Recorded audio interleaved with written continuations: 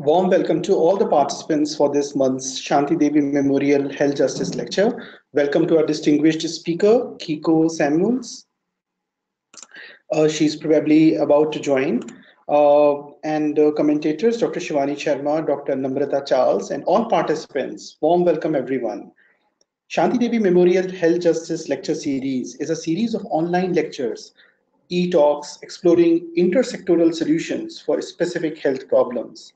Health is an outcome, influencer, and enabler of sustainable development, so do we believe. Welcome, friends, to this special episode of Shanti Devi Memorial Health Justice Lecture Series, which features the talk by Keiko Samuels. Keiko was born in Tokyo, Japan. She's a retired psychotherapist from California, now lives in Doi Sai in northern Thailand. She has worked with children with autism and those who deal with attention deficit hyperactivity disorder, ADHD, in Chiang Mai for several years now under neuro-optimal neurofeedback equipment. She is certified by Zenger Institute to operate the machine and a certified instructor to certify other people. Knowing early childhood intervention is crucial when working with brain.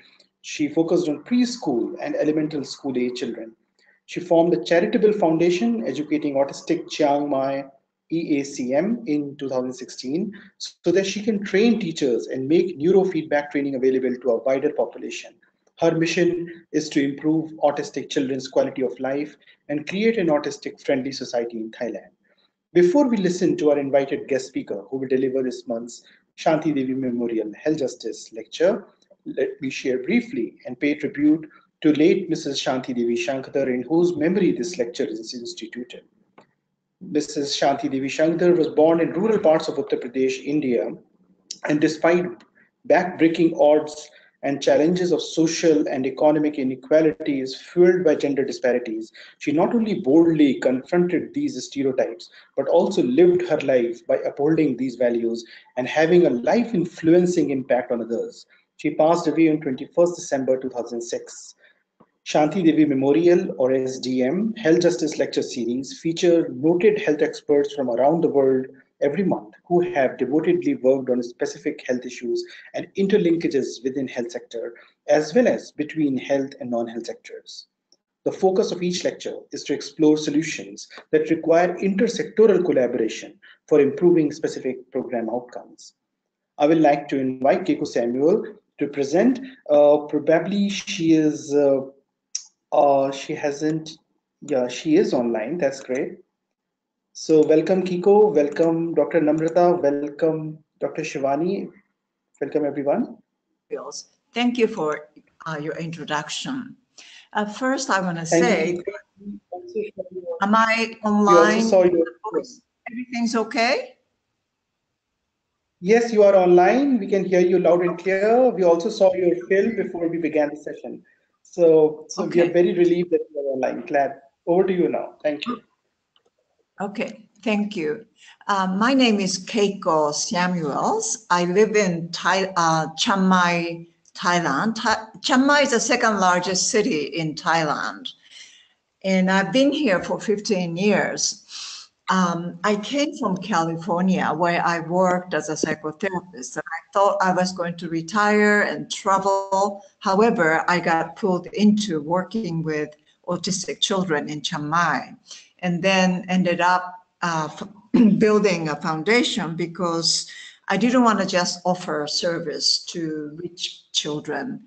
The people who really need it more than anybody are the low-income families who live in rural Thailand and many other cities. So let me first say a few things about what is neurofeedback, because I don't really know where each one of you, which country you're from, how much experience you have. But what I like to say to start off, whenever you don't understand something, please communicate through the facilitator, moderator, or chat box. I'm very happy to be interrupted. I can do that. So it's more important for me that you understand what you really want to know. So I want to show you what neurofeedback is like, because this is the most state-of-the-art technology.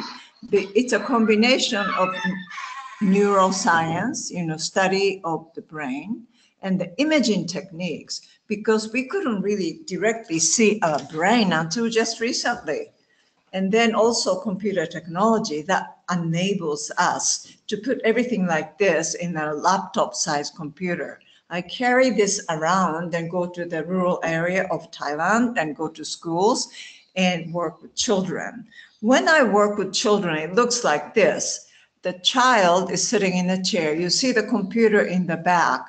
That's where all the software is. From that, they notice the child had the headphone.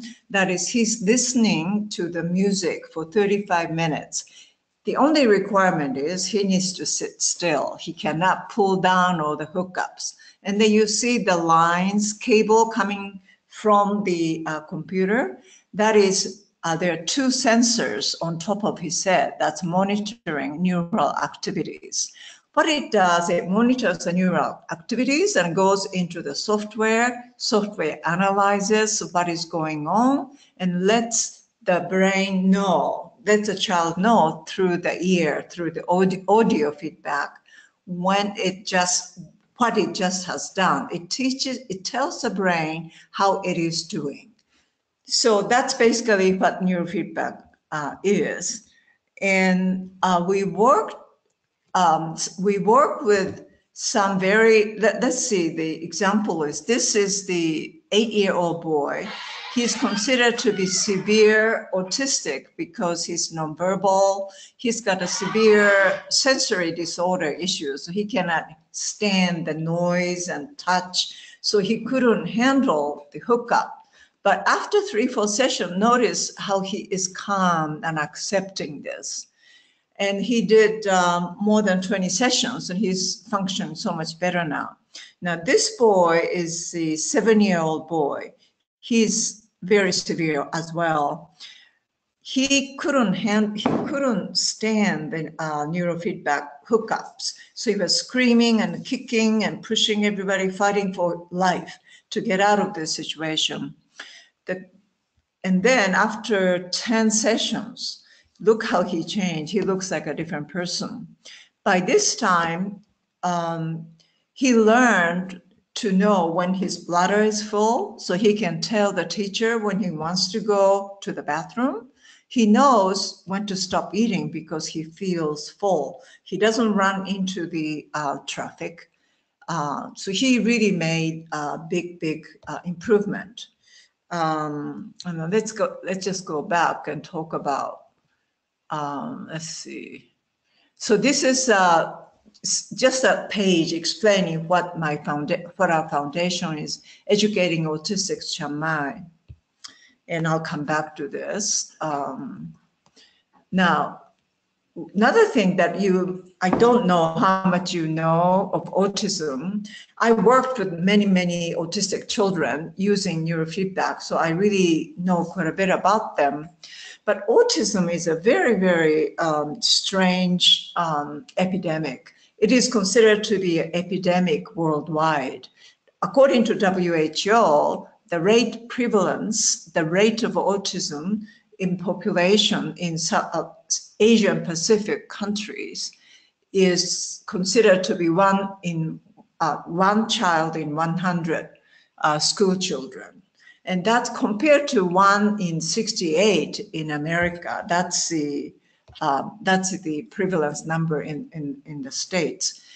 But it's very little is known about autism. Number one, it is happening everywhere in the world. First, we thought it is limited to Western industrial countries like America and Europe.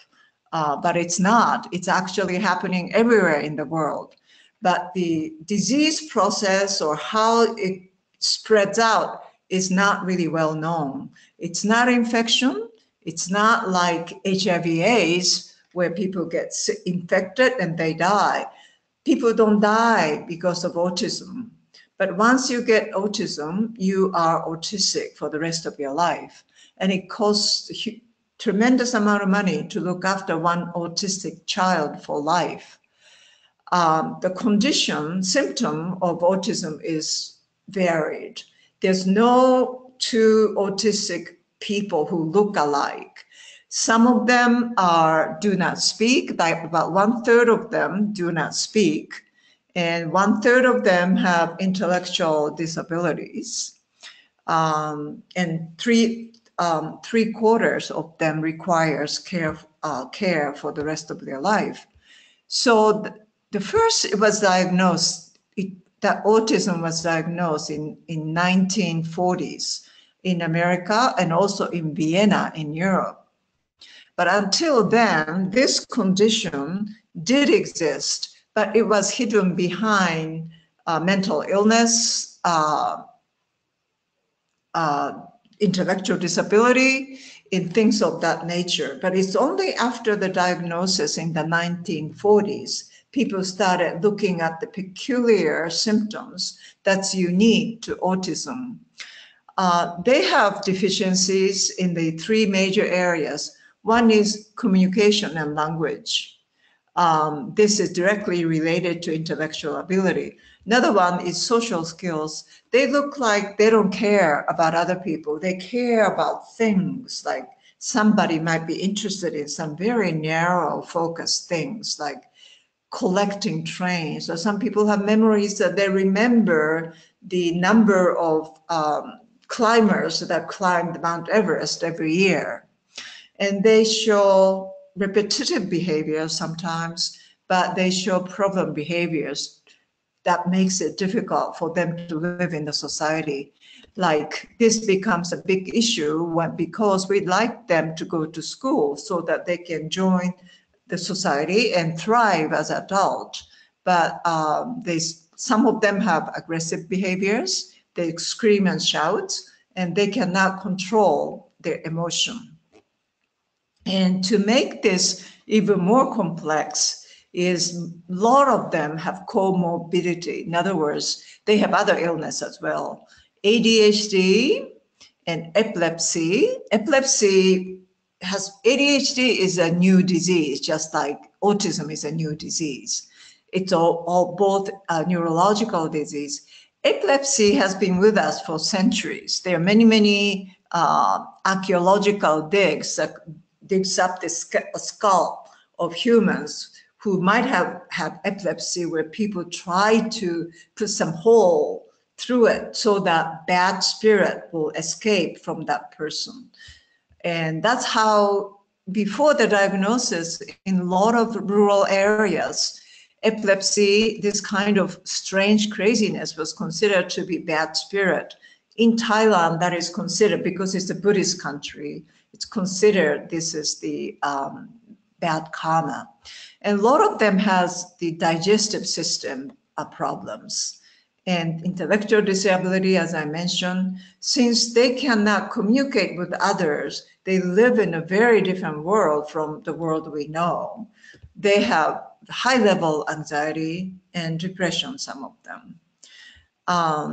Now, there's another thing that makes treatment, diagnosis, and testing of autism very difficult is there's no biomedical diagnosis. You cannot take blood. You cannot check the heart monitor. There's no marker. There's nothing biomedically can diagnose. It's all based on observations only.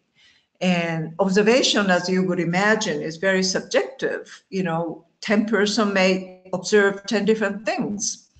Another thing is known cause. We don't know how autism that was prevalent in Western country, all of a sudden we start seeing autism in remote areas in the world. We don't know how that gets transmitted from one location to another. And we do know it's hereditary. It's there. However, there's about 200 to 400 genes involved in it. It's not a single gene hereditary disease like Down syndrome. So although we know it's hereditary, but we cannot say what the percentage of your child being autistic would be like. Another big issue is we don't have any medication directly addressing the autistic symptom. But their doctors do, in Western countries, doctors do use different medication to address certain symptoms, which is used mostly for psychotic people. Now, let's just look at history of autism. Like I said, we don't know how long the autistic symptom have been with us, but it's only after it was diagnosed that people started paying attention. It's in the 1940s, we start, USA and Austria, the first diagnosis. And we didn't know what was causing it, but we didn't know the cause, we didn't know the cure, but it keeps getting spread. There are more and more children diagnosed with autism in America. So back then, some psychologists decided it's a mothering style. And there was a phrase that was called refrigerator mother. It was because of the refrigerator mother, the autistic children are like that. But of course, it wasn't the case at all. Now, officially in 1980, the first DSM, Diagnostic Statistical Manual, that is an international standard for diagnosing mental illness used throughout the world. The first entry was made into DSM as an infantile autism. And then another big event in America is in a Hollywood movie, it's called Rain Man, became very popular, got Academy Award, and everybody got to know what autism is like for the first time. And then in 2000, they wanted to find the cause, so they started blaming maybe the vaccine was a cause, but it was not true. The doctor who claimed that had to retract that, and the doctor lost medical license in the end. And another thing that is inflating the prevalence rate of autism is in 2013, DSM combined Asperger, PDD, not otherwise specified, and autism, and put them all together and called them autistic spectrum disorder. It's a combination of a lot of things. They have a similar symptoms, but we don't really know if this it makes any sense to do that. Okay, let's just look at the prevalence, how popular, how frequent it is. In USA, 2012, the prevalence 1 in 88.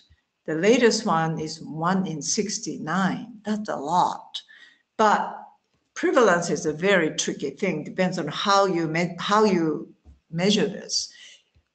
In the USA data, they measure this by the number of children who register to enter into school, and then they give a psychological, neurological testing, and some get diagnosed as autism. But there are a lot of children who don't make it to school, so it's not really accurate data. In England, they do a different way of collecting data, and then they say that prevalence is 1 in 100. And WHO also says it's 1 in 100. Now, autism is a very different thing when it goes into the low-income countries. Number one, diagnosis is not made often. In rural areas, it's only the very severe autistic child that gets to hospital. The parents would not travel many days to get to the hospital when the symptom is not very severe, when they can manage the symptom. Especially here, we have to talk about the communities and family and culture. In the rural area, even in Thailand, there's a low diagnosis of autism because the village in the rural area kind of integrate nonverbal autistic child who does little strange things as part of, oh, that's how he is. That's the kid he is, and everybody kind of looks after him. It doesn't make it to such a big issue.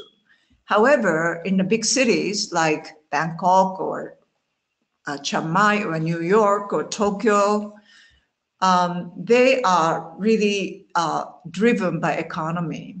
And they want to make sure their children go to good school, make sure they will get a good job, they will have money and make good families. When they are invested on that, if their children do not start speaking when they're age 4 or 5, it's a really big issue. And then parents will take them to hospital and get diagnosed. Even the way of diagnosing is very different in each culture and each country.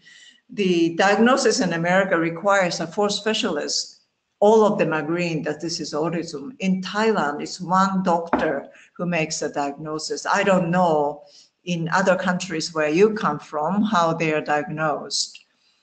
No medication is available. So how do we help those severe autistic children? Another thing is no service or training is accessible to most of these people because the parents don't have time to bring children to some service center or school or clinic or anything like that. They don't have the transportation. They have to work night shift. Therefore, they don't get to those services. And another issue I have to bring up is the stigma. In Thailand, people tend to hide autistic children from society. They want to make them look like they have normal children. So rich family will pay a lot of money, put them into private school, put them through the high school diploma and say, yes, our child graduated from such and such well-known famous school. So, but in a rural area, they believe this happened because of something you did in the past. That's in Thailand. And in Africa and other Asian countries, I don't know what they believe in, but they don't believe in the medical theories. So for those low-income countries, there are some good news. First, it started out like in America. They spent a lot of money on research, trying to find the cause and cure for autism. But now the money is more going into educating and training autistics so they can be more so-called normal like everybody else in the society. But in the low-income countries and the cities, in the rural areas, getting diagnosis doesn't mean anything unless there's some follow-up. So there's a rapid neurodevelopmental assessment. That's the name, RNDA. This is really a sensational tool developed and used in, first was used in Bangladesh. And with the lay people or the parents can learn to use this assessment tool and diagnose autistic children. And once they know their child is autistic, then it could be followed by parent skills training. This is I think this is the hope for low-income countries, because the only thing they have is parents. The school service center could be out of reach for them. If the parents learn how to work with autistic children, for example, if they learn skills to train their children to toilet train, then there's a much bigger chance that this child can join the education, mainstream education. And then if they can get into public school, they have a chance to learn and thrive in that society. So to us, we in Thailand, we want to do the same thing because there's a rural area, there are a lot of poor people. So we wanted to show to education, teachers, schools, and then to the hospitals and doctors that there is neurofeedback that really works very well with the autistic children in mitigating the symptoms in such a short time. And I brought the machine to these areas and demonstrated to the teachers and school kids. And some of the school bought the machine with the donation of some government budget. and train the teachers so they can be a self-sustaining neurofeedback center giving training to poor families. And so we wanted to do that first, and then to introduce Thai version of parent skills training. And that's the hope in the long run, to make any difference in the low-income children. And WHO and Autism Speaks, this is American Parent Advocacy Foundation, they jointly developed and rolling out globally of this parent skills training. So if you are in one of those countries, and if you think you can benefit from this service to train the parent, these are the names you should contact. So you can just copy this down. Now, I know I haven't really received any questions or any voice coming up saying, hey, I don't understand what you're talking about, or can you slow down, or whatever. So this is a good time to talk, to give, ask the moderator to connect with me. If you have some questions, you can ask. If you have a chat box and wanted to type in something, you can do that. And if you would rather want to connect with me an email or any other way, just copy this down. This is my email address, and this is our name, and this is our website. So you can find out more about what we did in Thailand. By the way, one thing I need to say about Thailand is Thailand is not a big economy. However, it has a universal healthcare system. And everybody who is Thai citizen is covered under this. And so they can go to the hospital, get diagnosed for autism. And if they're in the right hospital, they can even get the neurofeedback training for free. And they can go to special education center and be enrolled for free for daily social care classrooms, and get occupational therapy and physical therapy training as well. Now, I think I spent pretty much the time I'm supposed to speak, but can I get some instruction from the moderator that if there's any questions, and are there anything you suggest that I should talk more about? Thank you so much, Keiko. These questions are streaming in, but probably we have two commentators as well, Dr. Namrata and Dr. Shivani. So we will listen to them, and then let us take all the questions probably towards the end. Good. So just few more minutes. Yeah. Thank you so much, Keiko. So the presentation was really insightful, and it's good that we probably all of us have understood about autism, and also those who were not familiar with the burden and autism. So it was very insightful for most of us, I'm sure. And this is a perfect stage to invite our commentators. And let us first listen to granddaughter of Shanti Devi Shankadarji, Dr. Shivani Sharma Pandey, who gained insights in children with autism in Hong Kong. She's a senior dental surgeon as well, with over a decade of experience, and most recently was awarded the coveted fellowship in laser techniques as well. Welcome, Dr. Shivani. Over to you now.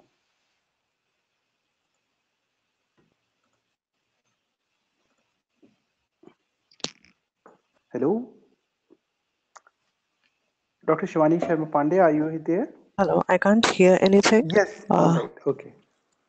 We can hear you loud and clear now, and we can see your slides as well. Good. Over to you then.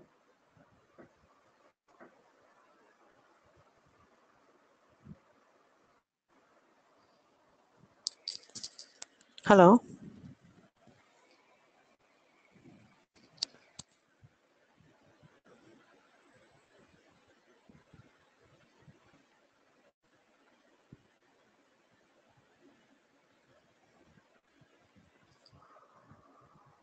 Hello, I'm not able to hear anything. Can my audio be checked? Hello. Yes, Dr. Shivani Sharma, we can hear you loud and clear. Your slides are Hello, good visible. evening. Uh, I am Dr. Shivani from a very good afternoon, a very good evening, in fact, from India to Mr. Bobby Ramakant, Kiko, Dr. Namrata, and all the guests who have joined in today. I'm a dental professional, a dentist by profession, but I got to be introduced to the disorder of autism when I moved to Hong Kong for a period of 3 years, and there I got to work for autistic kids for a bit of time. So I'm just sharing in very short about my experiences. Basically, I'm going to highlight about the challenges that I got to experience myself on treating such children, being in touch with such children. And being a dentist, I would, in very short, like to tell about the oral health problems in autism and what needs to be done in general. As Kiko has already told about the autistic spectrum disorder or ASD, it's basically a condition that is characterized by challenges with social skills, repetitive behaviors, speech, and nonverbal communication, and it can be caused by a combination of genetic as well as the environmental factors. Uh, it's unfortunate, but owing to the impaired social behavior, the autistic children often appear to be insensitive, uncaring, or self-absorbed. But it's important to understand that the indifference or the apparent lack of affection and non-compliance of instructions is not deliberate and willful. Um, Talking about the challenges, basically the challenges can be broadly social challenges, challenges related to the educational system, the educational setup, and of course, very important part of the financial challenges that the families or the caregivers of the autistic children get to face. So the first and the most important thing that I feel when I talk about the educational challenges is the lack of qualified and well-trained therapists and teachers, which was a common scenario while working in Hong Kong, and when I tried to follow up the scenario back home in India as well. There's a reluctance by the schools to integrate the autistic children in the mainstream. They fill up the special needs quota with kids having physical disability, and even if the children are given an admission, often the autistic kids, especially those with verbal issues, are put in separate classes. The parents are often forced to admit their kids in special needs school, which actually deprives them of the company of normal kids who can actually be role models, someone to emulate, someone to inspire and look forward to, so that they can also inculcate certain things. Because autism is mainly about certain differences. I mean, children are different from the rest of the children, but uh, the insensitive approach by the unskilled therapist was unfortunately a very common scenario that I got to notice while working in Hong Kong. And through the feedback of certain parents and the people working here in India as well for autistic children, I got to collect the same reviews. The educational assistants or the shadow teachers who are appointed to take care of the students in the class are mostly not trained or qualified, because I am really not aware of anything apart from the special diplomas that probably they do. Most, I'm not talking in general, I mean, but in majority of the cases, what I have got to see is that they are not as skilled and as well trained. And because of this, in a particular classroom setup, the teacher has to focus on other students in the class, and she feel or she feels that is the responsibility of the shadow teacher or the educational assistant who is taking care of the child, to follow up certain things which are being taught in the class to the normal children. I mean, they perceive that, yeah, the shadow teacher or the assistant is taking care to see that the child can comprehend it or understand it. And as a result of this, many times there is no clarity and as to who is answerable for the child's progress. Consequently, the child keeps lagging behind in academics and the other aspects. The second important thing is the lack of acceptance by other children. People who need to understand that the behavior, as I earlier said, is not deliberate or willful. They find it very difficult to empathize or to put themselves in another person's positions or to appreciate their perception. As a result, their feelings are not tempered by the usual social understanding and norms. And now, owing to the impaired social behavior, the autistic children often appear uncaring, as I already said. But the parents of the kids with ASD are denied of permanent residence in many countries, which was an eye-opener for me when I was discussing with one of my very close friends about this scenario. I came to know that in many Western countries, especially, which is very, very unfortunate. The insurance agencies, they do not give health insurance for autistic children in India, which is an issue I think which should be addressed to on priority, because we know that for families or caregivers who are dealing with autistic children, there are huge expenses which they need to take care of. So there needs to be a proper policy by the government to take care of the financial assistance, whatever assistance can be provided for such children, for such families, so that they can also avail those therapies, those treatments, which, as Kiko told, I mean, it was really so wonderful to know about the neurofeedback mechanism that she's using there. Now, for the parent or the caregiver who's devoting a huge amount of time and energy to support the child, can often be at the cost of their own social life, their careers, their personal relationships, and financial situations, which can actually lead to a sense of loss or grief and a lot of frustration in return. The child's autism impacts daily routine, their interfamilial dynamics, and the relationships of the whole family with the surrounding networks of their kins, their neighborhood, and the communities. Uh, I would like in very short, I'd like to tell about the oral problems which are in autism. First of all, as we know, there are certain damaging oral habits in autistic children, which is bruxism, wherein they tend to clench their teeth out of anxiety, out of a lot of stress. There's tongue thrusting, certain masochistic habits in which there is self-inflicting injuries, like they keep picking their gums and they keep biting their lips. In such cases, we advise mouth guards if they can at all be tolerated by the children, because otherwise, in long term, it really tends to have a lot of negative impact on their oral health. As we know, when we talk about dental caries, as we know that oral hygiene is a very important aspect when we talk about dental hygiene, which should be taken care of. But because of the impaired compliance to instructions in case of autistic children, often the oral hygiene is compromised.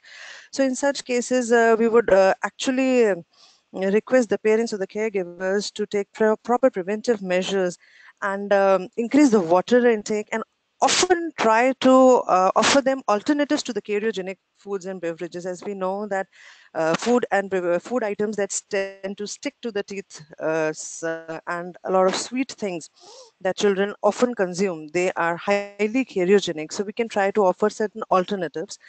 And as Kiko had earlier discussed in her presentation, that autistic disorders are often associated with anxiety and depression. So the drugs in case of such children which are administered, uh, unfortunately, they lead to a decreased salivary flow. That's a side effect of such drugs, which can lead to a lot of other oral problems along with dental caries. The periodontal or the gum diseases are also dependent a lot on the oral hygiene. So the caregivers or the parents should take care that proper oral prophylaxis should be done with a regular dental checkup, which is quite what I noticed is it's ignored to a large extent in such children. As we know that in autistic children, a lot of milestones are delayed. So the tooth eruption is also often delayed. One of the very big reasons is, as we had discussed earlier in Kiko's presentation, that epilepsy is also associated with autism at times. So phenytoin, which is an anti-epileptic drug, which is given to such children, often leads to gingival hyperplasia, which is a big reason for tooth eruption, delayed tooth eruption.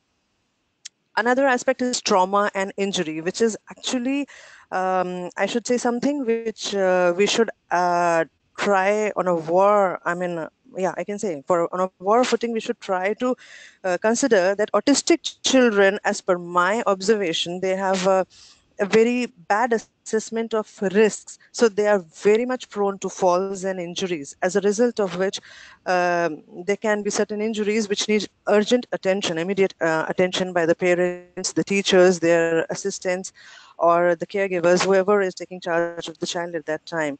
So I would really advise these caregivers to first of all try to learn beforehand, before such an incident happens. They should actually be aware and educated about the procedures that need to be followed if a permanent tooth is avulsed or knocked out in case of any injury. And they should try to locate any missing portions of the teeth, because it often happens that the child being unaware may aspirate a part of the broken part of the tooth. An immediate chest X-ray should be done to find out that no such broken fragments have been aspirated. Now, I would just like to discuss in very short about what needs to be done for autists in general. First of all is building of support system, which is very, very important, because as we can very well see that an active association of parents and caregivers needs to be there, wherein it forms a common platform where they can share their concerns and share their experiences and derive a lot of information and awareness about each other's children. There has to be a focus on the child, not to make them try to make them come at par with the normal children, but to make them fit better into the chaotic world. Uh, we need to have accessibility to a lot of augmentative communication techniques, which is like supplementing the spoken language with gestures or visual symbols to communicate the meanings, to communicate what is being tried to be told to them. One of this is like a picture exchange communication system or the visual timetables. One such tool is also the social stories, which are often tailored to make the child more aware of the feelings and the intentions of others. As I earlier said, we definitely need to have more skilled workforce, skilled teachers and therapists to be appointed in schools and other places where the children are, be it home or school. From the education point of view, definitely an individual education plan or the IEPs need to be designed considering the individual autistic child's strength and the areas which needs to be worked on. And last but not the least, the financial policies. The government needs to frame certain policies for support and healthcare insurance for such children. And I would really like to request to use this platform to convey that that is very, very important thing, at least in Indian scenario, to see that the government really makes such policies. Even as I came to know that a amount of 1 lakh or something is granted, but that's not sufficient. Then it needs to be on a persistent basis wherein they can really be benefited, not just for formality's sake, but of course for their better life, better quality of life, and to provide a lot of comfort and hope to their parents, family, friends, and the society in general. Thank you so much.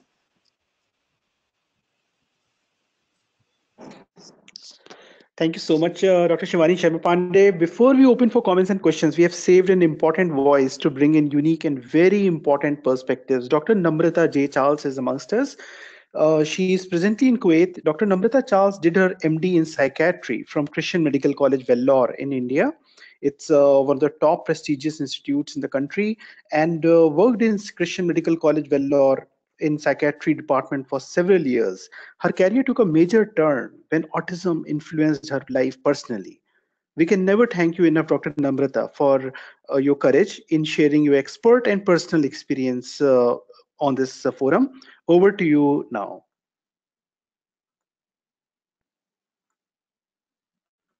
Hello, Dr. Namrata, are you there? Hello, Dr. Namrata.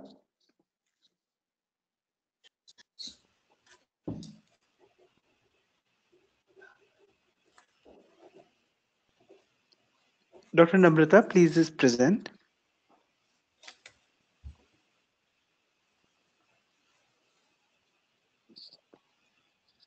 Hello, Dr. Namrata Charles, are you there?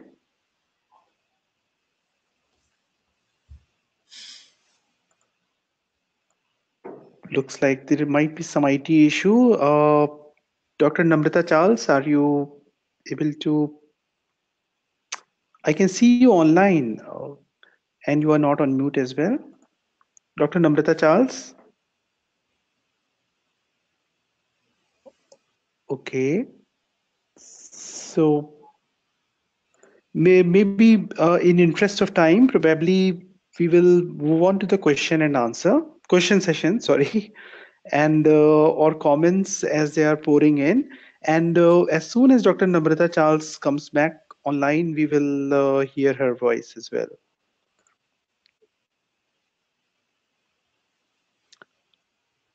Okay, so well, I have a question from, I see a question, questions streaming in from Teresina Sionarine.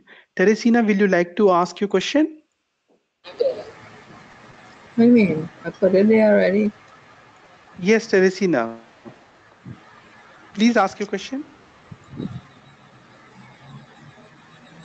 Hello, Teresina? Do I have audio? Yes, you have the audio. You have the floor now. Teresina Sionarine.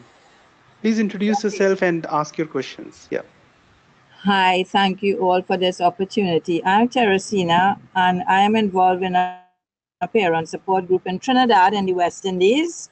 Apart from neurofeedback training, what other strategies are taught during your parent training sessions? This is for Keiko. Okay. And Teresina, yeah, go ahead, please. Yeah. Are you asking what kind of parent training do I have on mind? Is that your question? Apart from the neurofeedback training, Yes, what? yes, yes. Okay, Yeah. I understand your question. Thank you. Okay. What I would like to, I am familiar with the behavioral therapy, ABA, and I would like to teach, there are some technology developed using computers to teach the parents the basic skills of teaching their own children basic skills so that they can be included in different groups. That's what I like to train the parents. Did I respond to your question?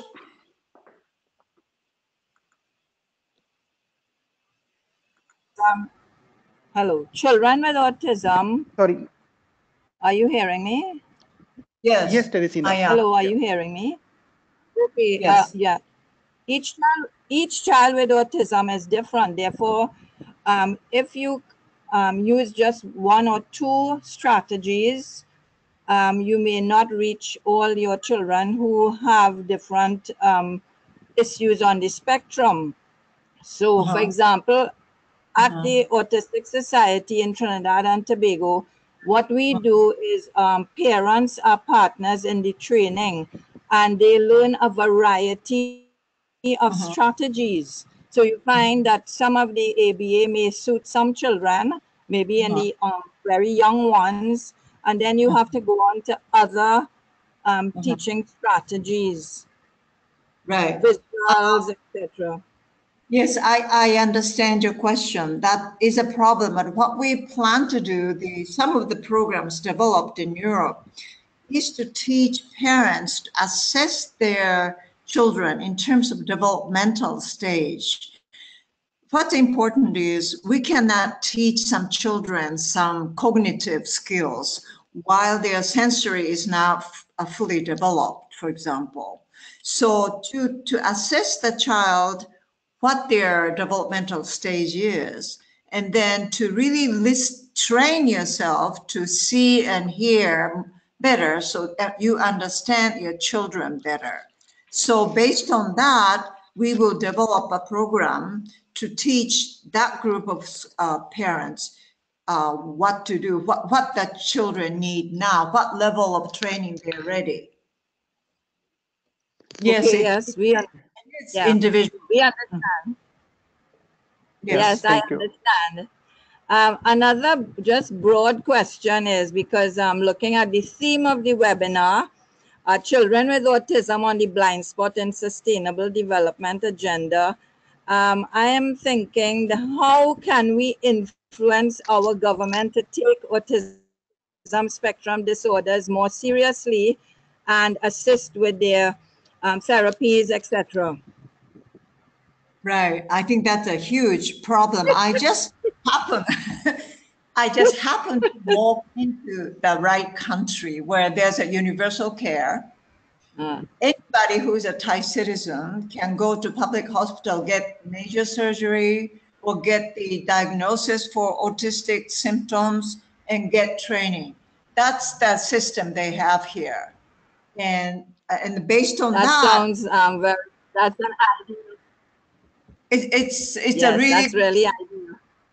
and on top of that, they have a Disability Act where they says no children will be turned back. So all public schools need to take in severe autistic children if they want to enter, so that there is a program to develop special education teachers and inclusive classrooms in the public schools. So I work with special education center that trains the teachers in normal school to work with autistic children. And I also work with the hospitals who diagnose autistic children. So I'm very lucky. Excellent. Yeah, thank you, Teresina. Teresina, I know you have another question on the dental issue. We will come back to you, but we have many questions pouring in, and time is clicking out. We will come back to you, Teresina. Thank you. And we have a question coming in from Neeti Sharma. So Neeti, please ask your question now. You are on self-mute, Neeti. So you need to unmute yourself. Hi, my question is to Keiko. Yes, please introduce yourself, Neeti. Sorry. Yeah. My name is Neeti, and I'm a parent of a girl on the autism spectrum. Neurofeedback is something which I don't have much knowledge about. So I wanted to know if neurofeedback, is it designed for like specific needs of Sorry, specific Neeti, children? your voice is breaking in. It's designed for what? Yeah, Neeti, Can you hear your me voice now? is breaking up. So as you have already typed in the question, I will just read it out for you. So Sure. Neeti has typed in that her question is for Keiko. Is neurofeedback tailored to the specific need of each child? And is there a definite method to assess the improvement in specific areas? Thank you, Neeti. Okay. Over to you, Keiko, now. Thank you for the question. There are basically two different types of neurofeedback machines. It's not about the design of the hardware, but it's based on different hypotheses as how brain works and how we can intervene. The system I use, I bought this system because anybody can use it. School teachers, mothers, village head, they can all learn to use this machine, because the software does it all for you. You don't need to diagnose. With the other kind of machine, you need to be able to diagnose, because it's a diagnosis.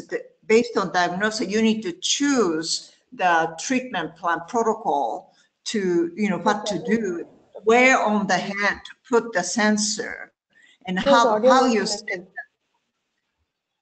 So I deliberately chose a system that anybody can use. And this system, the reason why anybody can use it, whether you have autism or ADHD or Down syndrome, sometimes diagnosis is not clear, even when it's given by a doctor.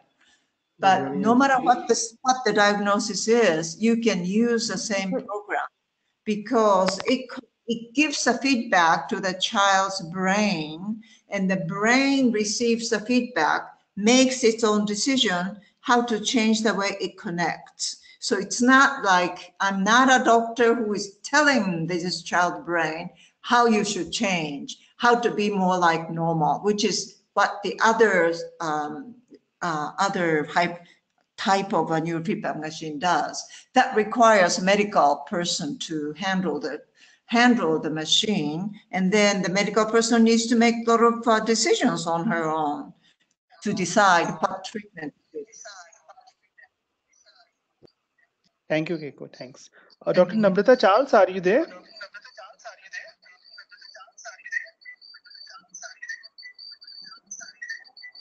Dr. Namrata? Okay, so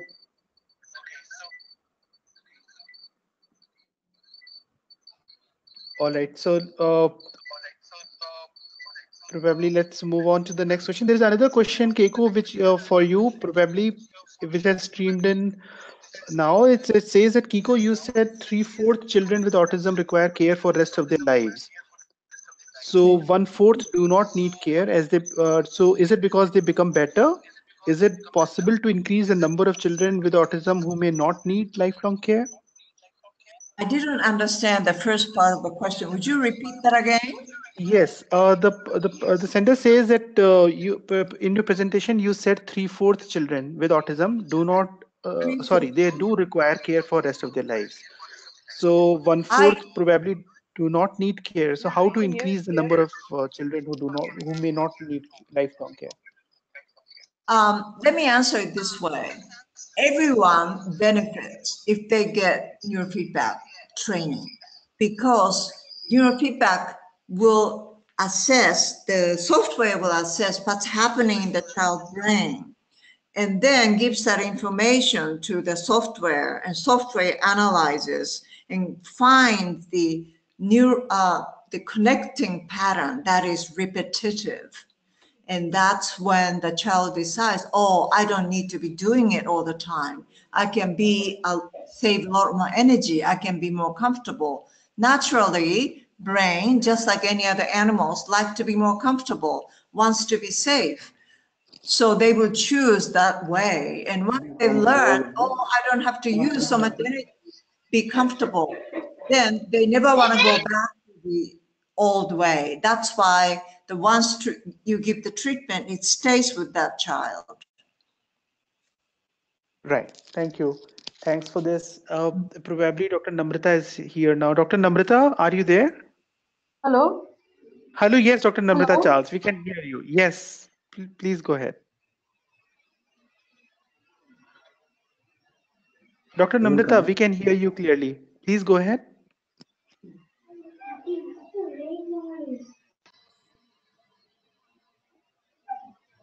Speaker works. We can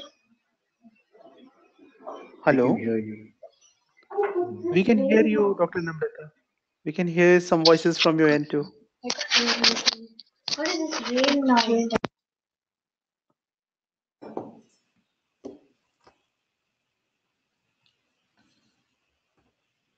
Dr. Namrata, are you there?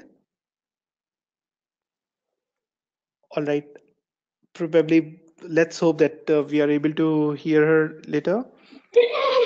Shri Raj has sent in a comment that there is no effective policy on autism children in few states of government of India.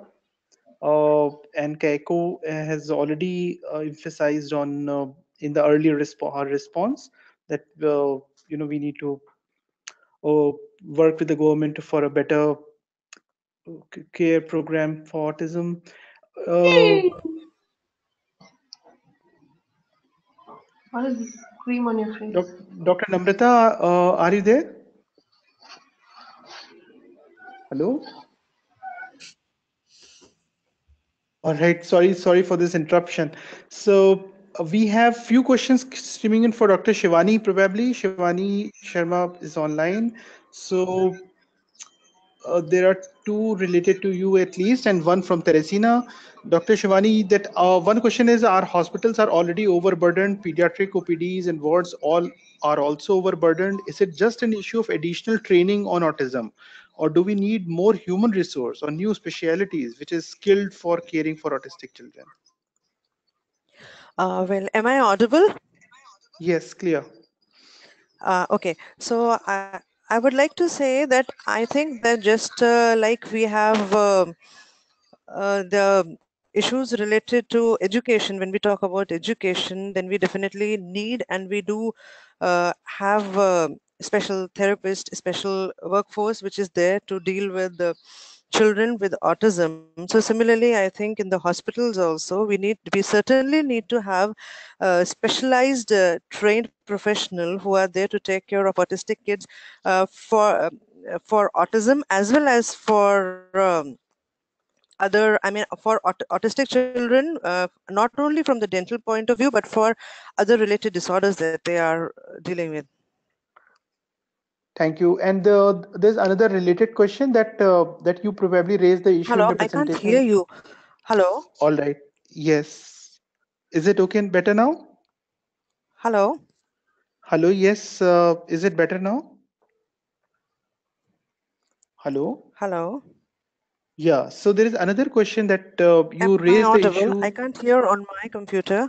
I'm using a friend's phone to hear We the can, conversation. okay, we can hear you clearly. So Hello? I hope that you are able to hear us as well. Yeah. So the question is that thanks, you raised the issue on that oral hygiene is often compromised, especially in children with special needs. Is this aspect included in training or medical curriculum? No, unfortunately, it's not. It's just Okay, not. all right. So that is another area where probably more work needs to be done. Teresina, are you Yeah. ready with your question for dental aspects for Dr. Shivani Sharma Pandey? Teresina, are you there? Oh, Teresina from West well, Indies. yes, it was just that, well, caregivers need to start taking their children before any dental issues to just visit the dentist, sit in her chair or his chair, meet, the environment, get accustomed to the environment, or if it's in a hospital setting. So we encourage our parents, I'm a parent as well, to use like social stories, etc., before they go out to visit. So, you start preparing them for these changes so that they are not frightened when they have to go to the dentist. Thank you all Right. for this opportunity. Yeah, thank you, Teresina, for sharing that. Thank you. Thanks. All right. Okay. So there is one clarification question from Rahul. Rahul, yeah, over to you now. Hello. I just wanted to know, I would like to thank the panelists for their informative presentations. It was indeed very helpful. And I just wanted to know, I mean, there is dyslexia and autism. So is it the same thing and their symptoms are same or different, and how can be diagnosed dyslexia? It is also quite prevalent and common. Yeah. Who is this question for? Should I Rahul ask? is a journalist with CNS. Yeah. Okay. So he's basically asking is dyspexia and autism same?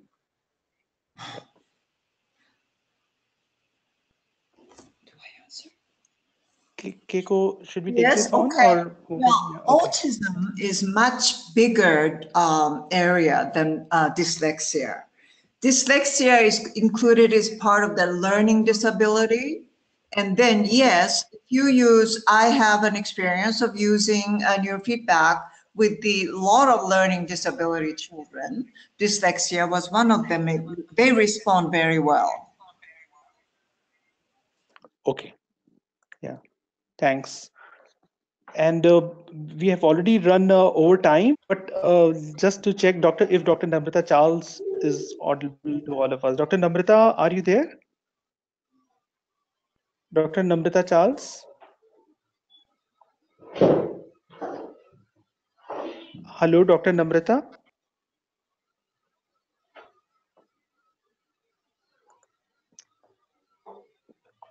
Is there any other question, any other comment from any of the panelists? We have already overshot the time. So thanks a lot for staying on. So, Dr. Namrata, are you there? We're checking one more time.